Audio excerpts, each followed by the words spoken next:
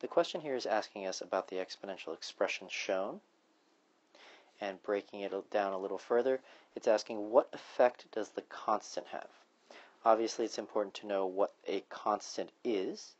In this case, just remember that a constant is part of an expression.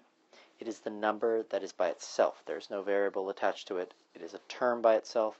In this case, it is the 3, because it's being split up from the rest of the expression by that plus sign. So in this case, the constant is just adding 3 to the entire expression.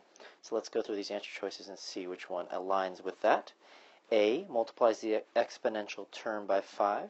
That's actually referring to this 5 here, which is the coefficient, so we know it's not A. B adds 3 to the expression. That's looking pretty good. Probably describes our constant the best. C multiplies the exponential term by 1.61. That's probably referring to this 1.61 here. It's part of the exponential term. It's not multiplying anything by 1.61, so we're probably not going to use that one. It definitely has nothing to do with the constant.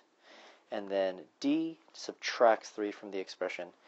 We know that we see a plus sign here, so it's definitely going to be B.